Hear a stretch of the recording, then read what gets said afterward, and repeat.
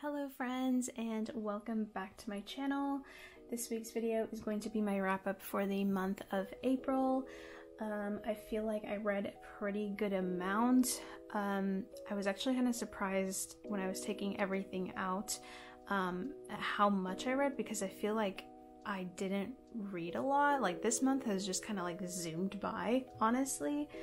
And yeah, apologies if I seem a bit out of practice. It has actually been like a solid couple weeks, maybe a little bit less than that, since I have sat in front of the camera and have made a video. A lot of my videos that I've been putting out lately have been like pre-recorded. I'm working on having like a backlog, like a stash of videos all ready to go. So yeah, again, apologies if I seem a bit out of practice in this video. But I hope I can jump into it pretty quickly here. So, yeah, I have a lot of manga, and I also do have a trilogy series. So this was a great reading month, I will say. It was a great month for reading. So before we get into it, this is a drink I have today, which all the ice is gone, so I should probably go get more, but we shall see. This is a blueberry and acai tea. Yeah, I'm just trying to work on drinking more tea and not just coffee all the time, so it's decent. I definitely wanted a coffee today, but this is a lower calorie option, so this is what we have today. So now let's get into all of the manga. So these first few volumes, I'm just gonna go over them really quickly because I did a volume 1 binge. So if you haven't watched that already, go ahead and give that video a watch, because I talk about all of these more in depth. So I'm just pretty much just gonna show you them. This first one is Snowdrop. This is a manhwa series from the early 2000s, like late 1990s and then early 2000s. So yeah, my volumes are kind of a little bit more beat up, but I don't mind. That one, let me see if I can remember. This one I enjoyed. This next one is also another manhwa. This is Villains Are Destined to Die. This one was great. Awesome art. Next one, Marmalade Boy Volume 1. Can't wait to read more of this.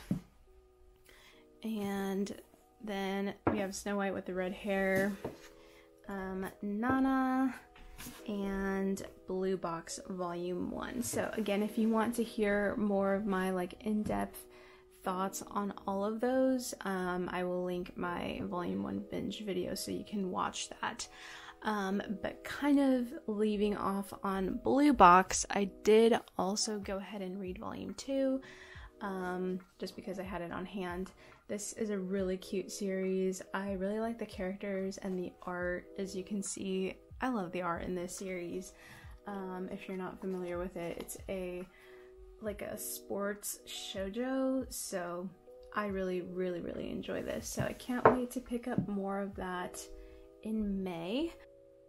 This next one is another new Volume 1, but I picked it up after I filmed the Volume 1 binge video, so I'm kind of bummed that I didn't get to include this one, but anyhow, I'm talking about it now, and it is Kaiju number 8 Volume 1. This is a really fun one. I picked this up at Target.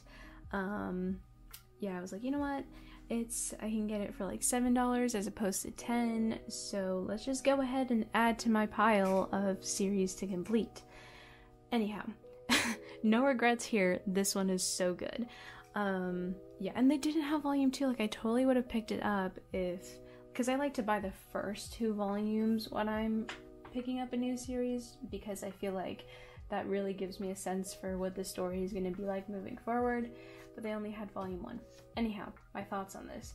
So fun. I really like the mix of action and comedy. I feel like the main character is very real, even though there is like a fantastical element where he can turn into a kaiju himself. So yeah, he is a little bit older, so I think that's interesting. We don't often get to see an older protagonist, so I think that's what makes his character so real and relatable. But yeah, you kind of see he is on the kaiju like cleanup team. So basically him and his other like teammates go in after the kaiju defense force, takes care and neutralizes a kaiju. So they're like the cleanup crew, but he always dreamed of being on the defense force. So you kind of see him feel called back to try again to get into the defense force. So yeah, with a bit of a twist. So it's really interesting. Let me see if I can show you the main character here. I really like the art in this also. I feel like it's a pretty unique style. This is the main character here. He's really funny. I like the characters in this a lot so far, all the ones that have been introduced. So I'm very excited to see what direction that goes in. This next one is actually a reread for me. And I love this series. I talk about it so much. So if I haven't talked your ear off about it enough on my Instagram or on my shorts, I will do it again now. No, I'm gonna try and keep this short. But this is Wotakoi Love is Hard for Otaku. I started a reread of this, so I probably will finish it. You'll be hearing about the last 3 volumes in next month's wrap up. But yeah, this is such a cute series. It's a office romance story between like this group of otakus, so it's really funny. I feel like the comedy on this is just like top tier. It's absolutely hilarious. It makes me like laugh every single time. Like I will go back and like just flip through volume 1 and I will just crack up, and it has me like squealing like a little girl. I just love like the comedy and romance in this. Is so good. So yeah, really cute. If you haven't read that already, I really recommend you do. I think you'll like it. Anyhow, moving on before I go on about that one. The last manga volume that I have here is The Breaker Volume 2. I am a little bit conflicted with this one because I didn't love this volume. The first one was pretty good, so I was a bit disappointed after reading this one. So I'm not sure if I'm going to continue with it or not. I mean, it's only a 5-volume series. They are omnibus editions. I don't know. This just has very low priority for me to pick up. It's a bit provocative for me, I think, is the best way to describe it.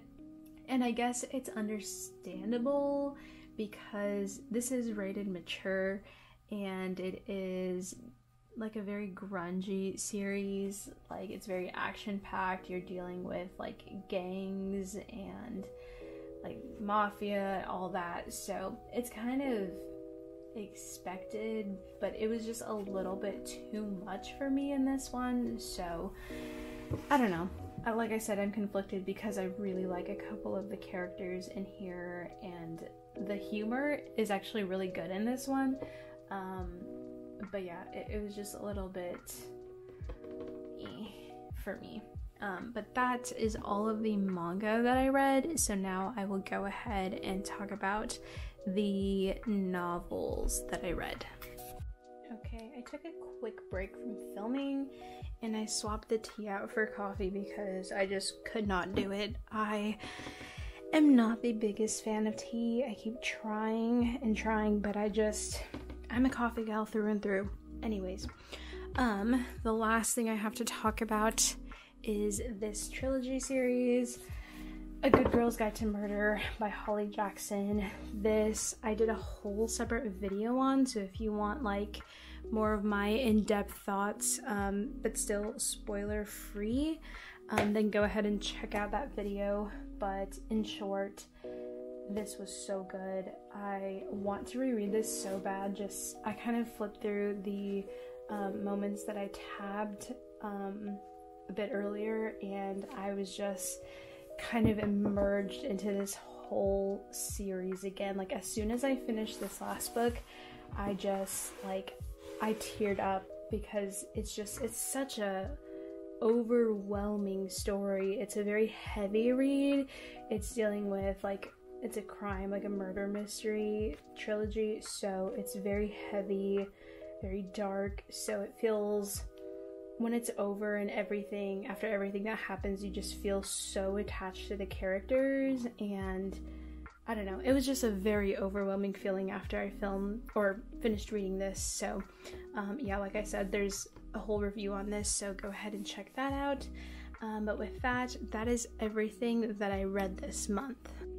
So here is the overview of everything that I read this month. I feel like I had a pretty good reading month. I feel like I got through I feel like this trilogy here took up quite a bit of my, like, reading space this month in my brain.